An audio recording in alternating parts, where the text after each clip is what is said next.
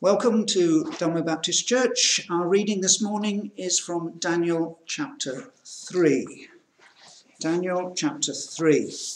Read the whole story. We read the first half of it some weeks back, but we'll read it all this morning so you get the whole thing. And those of you who've just listened to the young people's message, children's talk, see how it follows through from what you've just heard. So, Daniel chapter 3. King Nebuchadnezzar made an image of gold whose height was 60 cubits and its breadth 6 cubits. He set it up on the plain of Dura in the province of Babylon. Then King Nebuchadnezzar sent to gather the satraps, the prefects and the governors, the councillors, the treasurers, the justices, the magistrates, and all the officials of the provinces to come to the dedication of the image that King Nebuchadnezzar had set up.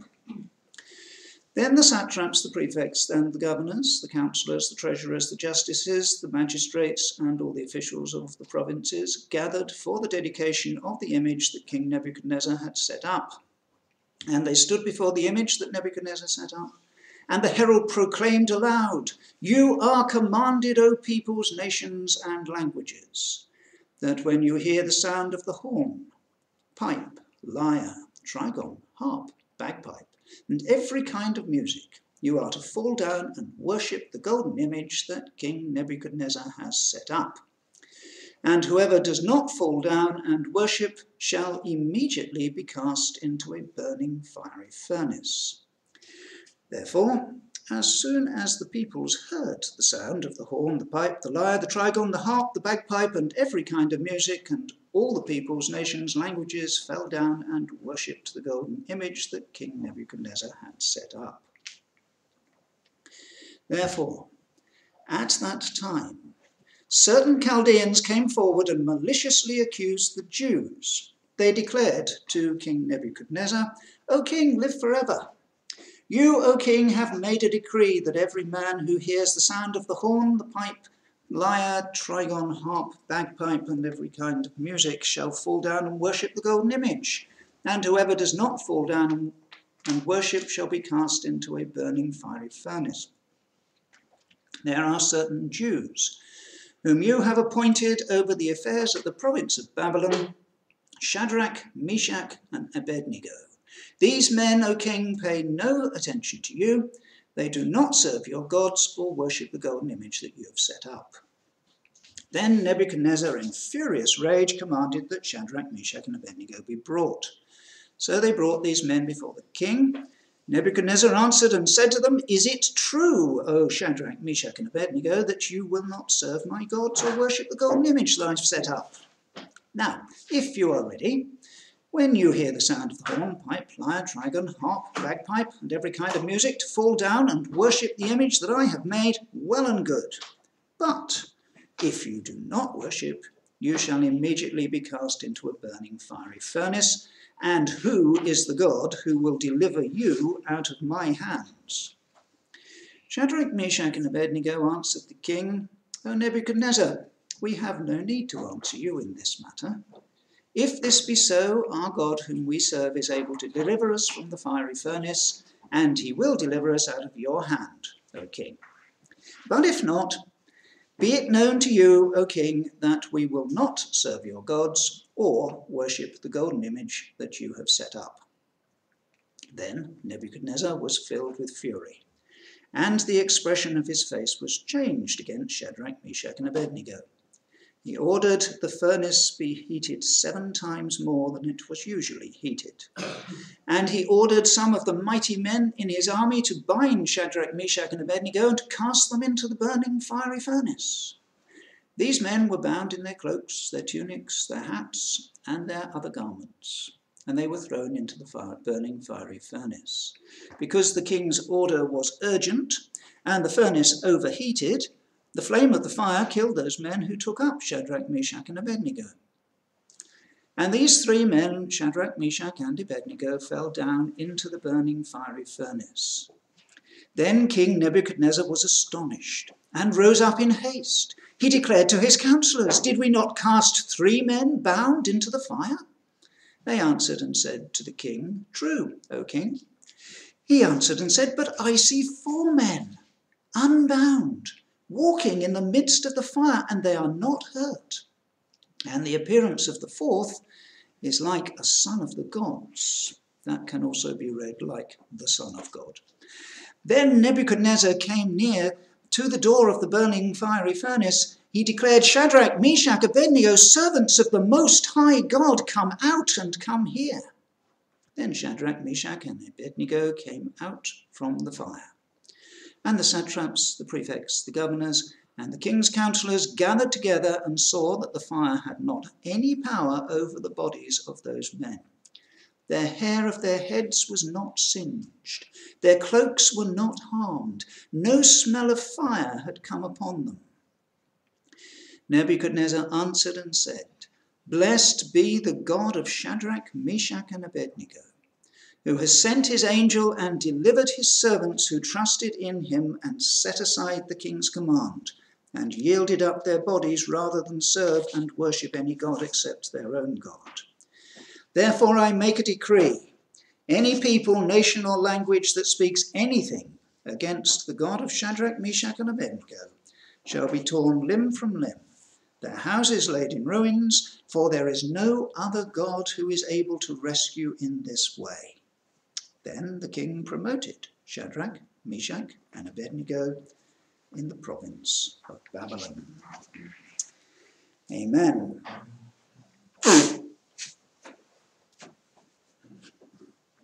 Excuse me. Let's pray.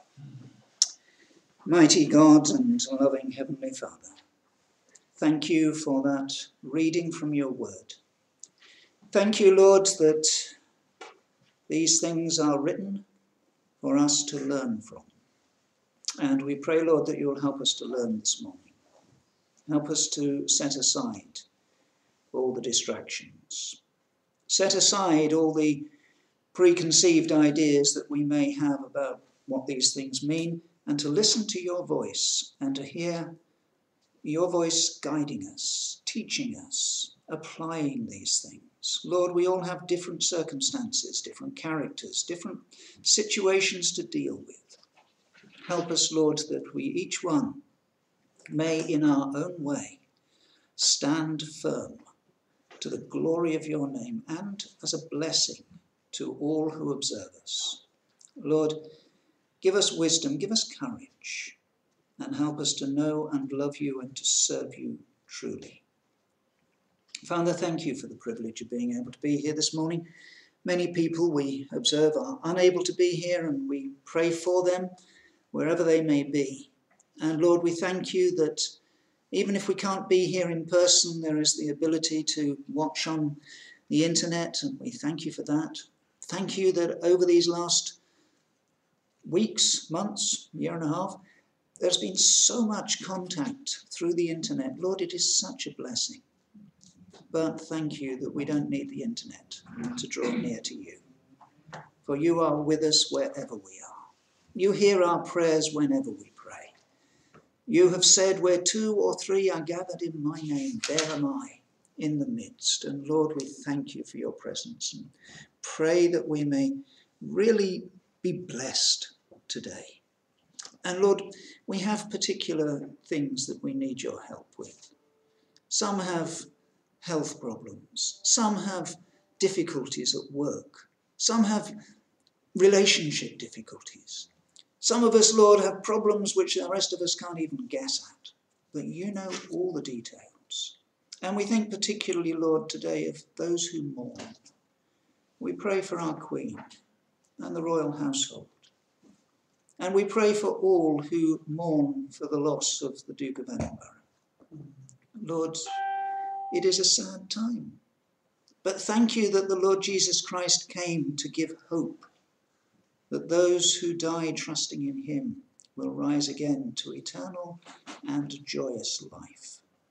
And we pray, Lord, that this blessing may occupy the hearts and minds of those who mourn, that they may consider their own ways and be wise.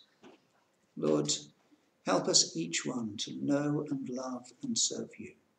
But we pray that as a God of comfort, you will draw near and help. And we pray, Lord, for those who suffer because they serve you. Those who, like Shadrach, Meshach, and Abednego, cast into a burning fiery furnace. It may not be a literal furnace, but their lives are disrupted. Their liberty is taken. Lord, we pray your blessing upon your persecuted children. Help them to have the joy of the Lord in their hearts, that they may stand firm and be an excellent testimony to truth, that those who walk in darkness and persecute those who walk in the light may see the light for themselves and turn and follow you. So speak to us today, Lord. You know our needs. Minister to us, that we may serve you. For Jesus' sake. Amen.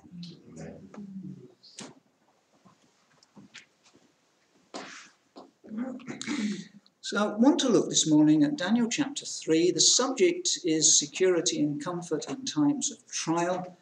And our text is verse 27 of Daniel 3.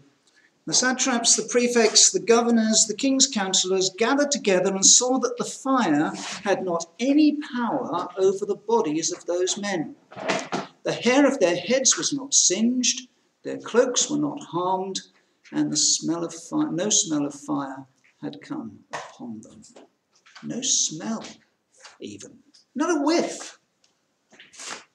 No power over them at all. Now, as we noted when we looked at the first half of this story some weeks ago, back before Easter, this ridiculous image which Nebuchadnezzar pushed up on the plain of Dura, it doesn't say in the Bible what the image was, but some people have suggested it was actually an image of himself. Obviously, he must have been a fairly short man if he thought a really long, thin pole with his face on it was going to compensate for something. But anyway, it was rubbish. The arbitrary demand to worship this heap of gold standing in a pile, however beautiful or ugly it may have been, it is just ridiculous. And it's so much like the politically correct idols that the liberal elite force upon us today. Everybody's supposed to bow to these stupid ideas that everyone can see are stupid, but nobody dares mention it, because if you do, you get roasted in the fire of the popular press, or worse. You know, it's that kind of picture. The idols are nonsense. Some of them are clearly anti-Christian. Some of them are just stupid. But either way, like Shadrach, Meshach, and Abednego, Christians sometimes find themselves being spied upon. Therefore, certain Chaldeans came forward and maliciously accused the Jews. They knew full well that Shadrach, Meshach, and Abednego would not bow to this stupid idol. But when people gather round, you know, when you're standing in a crowd and the whole crowd gathers round and says, "You're not going to do it, are you?" It's really quite tempting to just nod in the direction of the idol and move on. Just to wave a hand at it or something. Just to give a little direction, a little nod in the direction of political correctness for the sake of peace and quiet. It's quick, it's easy, and it's really tempting, and it really shouldn't be done. Well, sin shouldn't be done. I'm not trying to say everything that's politically correct is sin, but you get the picture. Shadrach, Meshach, and Abednego were not going to worship this idol. Everybody knew it, so everybody was watching to see if they did. And there must have been a very strong temptation, as I say, to give way.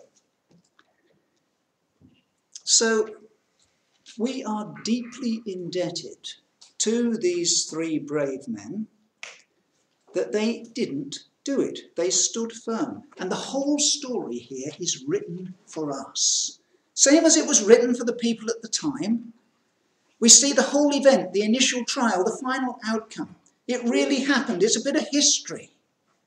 But it's here as a picture for us to learn from. It's a picture of the spiritual reality that God's people face over and over and over again. Most of us don't face it in the glare of publicity so that anyone else even notices. But there are times when we are tempted and we have to stand firm. And that's our subject. Security and comfort in times of trial. Everything around us, everyone around us says, oh, just give way, it's quicker. But we need to be sure we're not just being pig-headed, narrow-minded, traditional. We need to have the security of knowing that we're doing the right thing and the comfort that whatever happens as a consequence doesn't matter. So, our text. The satraps, the prefects, the governors, and the king's councillors gathered together and saw that the fire had not any power over the bodies of those men. The hairs of their heads were not singed. Their cloaks were not harmed. No smell of fire had come upon them. It came off better than me doing a barbecue. Just didn't affect them. So let's have a look at that. And security, comfort, and blessing. Security is obviously the opposite of insecurity. Well, insecurity is the opposite of security, whichever it is. It's a really sad fact. A fact which is so obvious and so sad, it's surprising people don't get embarrassed when they find themselves proving it, that those who set up idols, like Nebuchadnezzar, like the political elite of the world, like the pressure groups, they are insecure. They need people to affirm their ideas or they feel they're being got at. They don't know that they're right. If your life is based upon the Lord Jesus Christ, you're founded on the rock of God's word, you know the truth. You don't need anyone to agree with you, you just know. But these poor people are insecure. They desperately need people to affirm their ideas, to agree with their standards. They feel vulnerable if anyone dares to disagree with them. And because they feel vulnerable, they get violent. Hence persecution. As I say, Jesus said in John 8:31-32, if you abide in my word, you are truly my disciples. You will know the truth, and the truth will set you free. Set you free from the need to be affirmed by other people. Set you free from the worry that you might be wrong. Because if you agree with God, it really doesn't matter what anyone else thinks. The total security of knowing the truth. Even if you can't prove it, you just know it. It's a gift, God's gift, faith. That doesn't mean you're not afraid when everyone's ganging up on you. That doesn't mean you don't tremble at the thought of what might happen. But you haven't really got any answer. And you can't change what you say. You know, somebody brings you a cup of water and says, dip your finger into it. Is it wet or is it dry? You know it's wet. Everyone can see it's wet. Everyone would know you'd be telling a barefaced lie if you said it wasn't. So you haven't got any choice. You know the truth. The truth has delivered you from any choice. It's wet. And when people come and ask you a question about God or about something that's right or wrong, God's word says, you don't have any question. You may be very afraid of telling the truth, but you haven't got any option because you know the right answer. Solid facts. But, as I say, it doesn't give you any liberty from being afraid. So security of knowing the truth is one thing, but there's also the security of knowing who's in charge. It's threats and bluster gave the impression that Nebuchadnezzar was in charge. If you don't do this, I'll do that and you'll suffer. I'm in charge. Nebuchadnezzar, me. He was desperate to prove it. He was desperate to keep his position. If Shadrach, Meshach, and Abednego ignored his image and everyone knew that they were ignoring it, and he did nothing, he was going to lose face big time. And he couldn't stand it. Everyone was going to laugh at his stupid idea. The whole power base would start to crumble. So verse 19, Nebuchadnezzar was filled with fury. The expression of his face was changed against Shadrach, Meshach, and Abednego. He ordered the furnace to be heated 7 times more than it was usually heated. That was clever of him. But, these were some of his wisest counselors. Shadrach, Meshach, and Abednego, they were the brightest bunch in the kingdom. And they were disagreeing with him. He just couldn't let that happen. He was filled with fury. He required, in his view, to be top dog everywhere. But Shadrach, Meshach, and Abednego, well, they'd read their Bible. They knew way back Jeremiah had said that Nebuchadnezzar was going to rule the world before Nebuchadnezzar had even been thought of. And yeah, here he was ruling the world. Why? Because God said he was. So who's in charge? God is. Who said don't worship idols? God did. Their duty was to serve God. They knew who was in charge. And if you're going to serve God, you serve the king. And if you're one of the king's brightest counselors, how do you serve the king best? By telling him the truth. If there is 0 point in having people to advise you who don't tell you the truth. That's the whole point of wise counselors. They tell you the truth. And the king was doing the wrong thing. The new law about worshipping this silly lamp of gold was wrong. The king was usurping God's authority and contradicting God's word. Now think about it. Nebuchadnezzar had been given the job of being King of Kings, Lord of Lords, ruler of the whole world, as everybody knew at the time. He was the head of gold and the image of gold and all the rest of it. He was a great, great man. God had given him a great job. And he was abusing his position. Shadrach, Meshach, and Abednego had been given the job of being counselors to the king. God had given them that job. And they were determined not to abuse their position. God had put them there to tell the king the truth, and the truth was what they were going to tell him. God was in control, and it was God they were serving, so they had complete security for the situation and the stand that they were taking. It wasn't rebellious, it wasn't defiant, it wasn't uncertain, it wasn't political, it was just fact. I serve God, God says tell the truth is this. End of story. Which is a great comfort. Second point. Now, these were godly young men. So I expect they had read Isaiah. Now, Isaiah, if you don't know, was a prophet who was, well, he wrote an awful lot of the Bible in the middle of it, prophecy of Isaiah, but he lived and prophesied during the reign of Hezekiah, and he died probably in the reign of Manasseh. So he was fairly recent history as far as these men were concerned. But Isaiah had predicted that Jerusalem would be destroyed and taken into captivity by Babylon. And in Isaiah chapter 39, verses 5 to 7, Isaiah says to Hezekiah, the king at the time, "Hear the word of the Lord of hosts. Behold, the days are coming when all that is in your house and that which your fathers have stored up till this day shall be carried to Babylon. Nothing shall be left, says the Lord.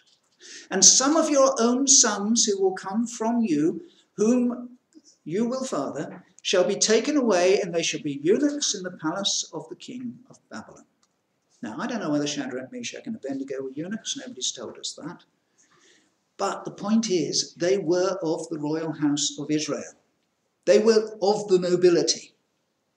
So they fit this prophecy perfectly. Here they were in Babylon, just as Isaiah had said years before Babylon was even important.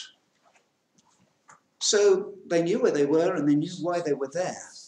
And so they could also take comfort from Isaiah chapter 43 and verse 2. When you pass through the waters, I will be with you. Through rivers, they shall not overwhelm you. When you walk through fire, you shall not be burned, and the flame shall not consume you. When you walk through the fire, you shall not be burned, and the flame shall not consume you. It's always a great blessing to know the scripture.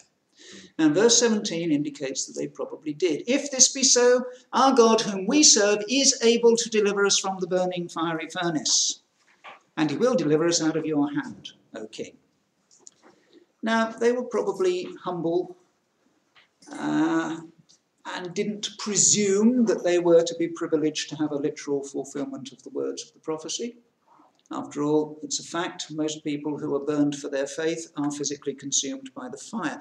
But the reality of God's presence is a fact. And the reality that they will not be spiritually harmed is a fact. The calm security that those realities give is evident. You read the history, if you wish, of many of the martyrs who were burned at the stake or whatever. They're calm, they're kind, they're loving towards those who are lighting the fire.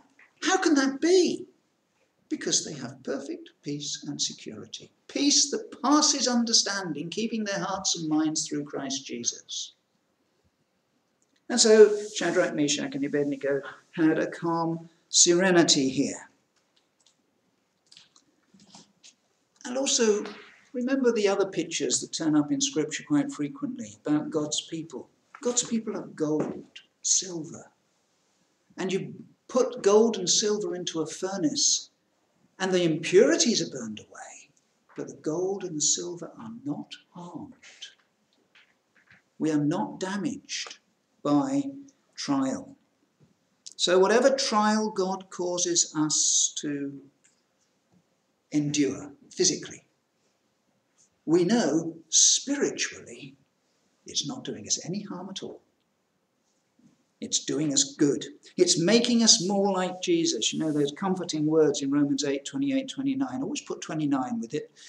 For we know that for those who love God, all things work together for good. For those who are called according to his purpose, for those whom he foreknew, he also predestined to be conformed to the image of his Son. And that conforming to the image of his Son, that may take quite a few goes in the furnace before we're quite purified. All works together for our good. So for us, for God's people at the time, for God's people in all ages, this piece of history literally gives us a physical demonstration of a spiritual fact. God's with us in the fire. Whatever the fire may be, God is with us and it will not harm us. And so we see, verse 25, I see 4 men unbound, walking in the midst of the fire, and they are not hurt. And the appearance of the 4th is like the Son of the gods, a Son of the gods. That, as I say, can be translated the Son of God. So, great comfort, great blessing, but also in going through this trial, standing firm as they did, Shadrach, Meshach, and Abednego are a great blessing to others. And every one of God's people who stands firm is a great blessing and encouragement to others. If you don't kind of get that, just think how terribly disheartening and upsetting it is when God's people give way under trial.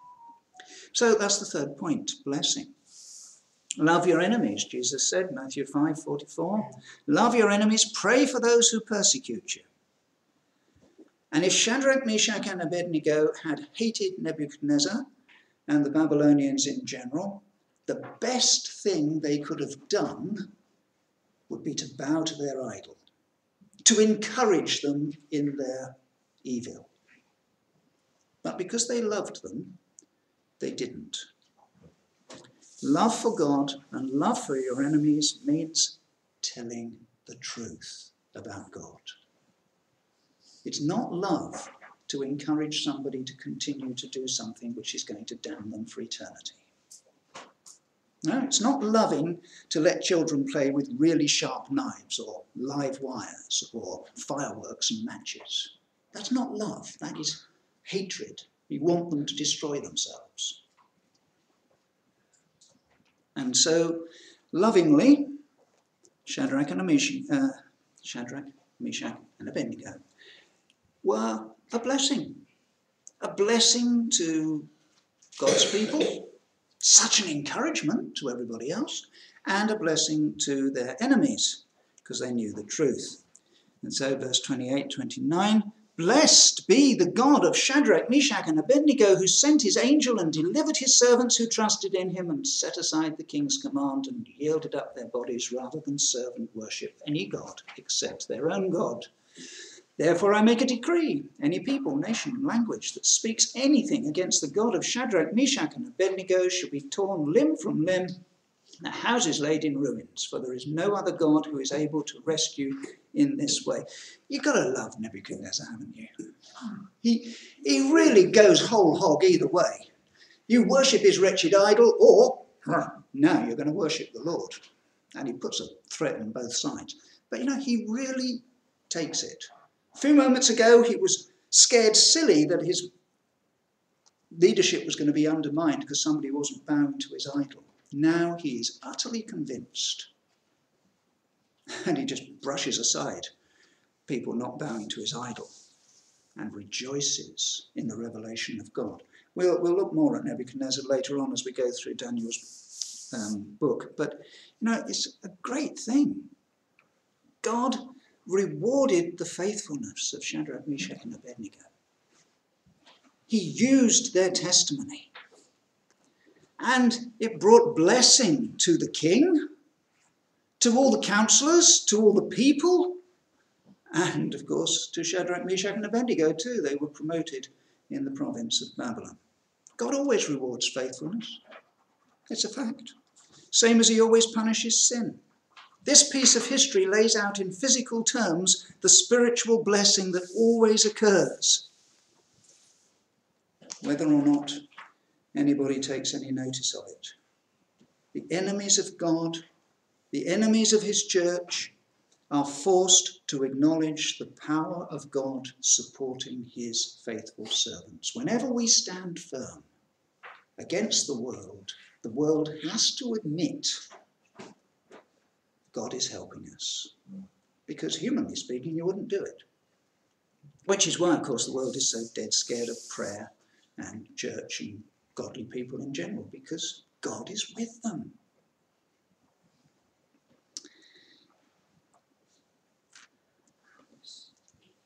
So, when these things happen, when we stand firm, God's people are encouraged, and God's enemies are warned, and, as in the case of Nebuchadnezzar, come to a better understanding of truth. And through the trial, only good things remain. Only good things remain in the lives of those who suffer. What was destroyed in the furnace?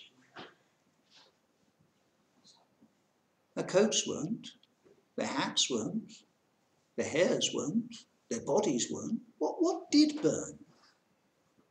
Of all the things that went into the furnace with Shadrach, Meshach, and Abednego, what got burnt? Only one thing. That was the ropes that tied them. Nothing else did. They were liberated. Verse 24. Nebuchadnezzar was astonished. Did we not cast 3 men bound into the fire? But I see 4 men unbound. There was nothing else burned except the bindings. It was a liberating event in their life.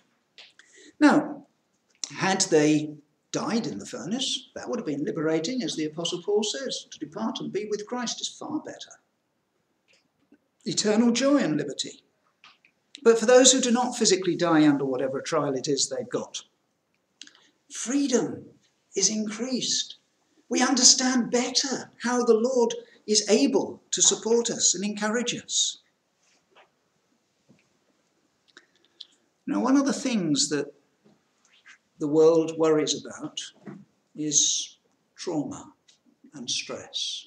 And it is horrible stuff. The lasting damage that trauma and stress do to people it's terrible. And, of course, the devil and his agents in many countries seek deliberately to traumatize people, to cause stress, to break people down mentally. And that, of course, is something which is used a lot against the church. There are correction facilities in some countries where Christians are sent to be brainwashed. Sadly, physically, they may succeed. But look at verse 27. The hair of their heads was not singed, their cloaks were not harmed, there was no smell of fire upon them. The experience that these three men went through should have had lasting effects. It did have lasting effects. They were promoted. People saw the witness and were blessed. But there was nothing negative, not even a smell of it. And this is something we need to be really careful of. You know, sometimes the Lord sends us through a trial and we come out the other side bitter. Oh, if you knew what I'd suffered. No. If we are suffering with the Lord and the Lord is with us, we come out the other side rejoicing. There should be no testimony of what I've suffered for Christ. The testimony should be what Christ has suffered for us and how he has supported us and used all things together for our good. You know, some Christians go around with a long face and they talk about their sufferings and they talk about their trials and they talk about their traumas. Well, physically they may be pretty knocked up by things, yes, but spiritually, no. It shouldn't be like that. And when people come along to a real Christian, talking real Christian here, and they tell them about their real troubles, and they hear, I can't smell anything. What are you talking about? You know, there is no spiritual damage, there is growth. If we are feeling traumatized by our sufferings, that's because we're feeling self-piteous. That's sin. That's something to be confessed and moved on from. Nothing negative comes from God's hand. All things work together for good. So if we've got trials and troubles in our situation which are making us bitter against God, we need to consider carefully how we're tackling things. Do we have the security of truth? Or were we just doing it because it disagreed with our political situation? You know, some people get very political. Even Christians have political opinions. Ask my family about it sometime. You know, we may stand, make a testimony, for the wrong reason. We stand for God's truth. Trusting God to save us from hell for eternity. We can trust him to save us from however long the trials of this life take, because it's no time at all compared to eternity. Trust him. We are secure. We know the truth. God is with us. Rejoice in it. And we know that as we stand with him for truth, his truth, not our truth, his truth, it will be a blessing to us, to his people, and also to our enemies, because it's shining as a light in the darkness. May God help us. Amen. Heavenly Father, thank you for your word. Lord, in some ways very simple, in other ways very profound. But the individual application to each of us, Lord, is just that, individual. Because we all have different characters, different situations, different opportunities. But with the same God, same truth, same promise. Lord, help us to hear your voice, prompting us and helping us in our situation, that we each one may glorify you for Jesus' sake. Amen.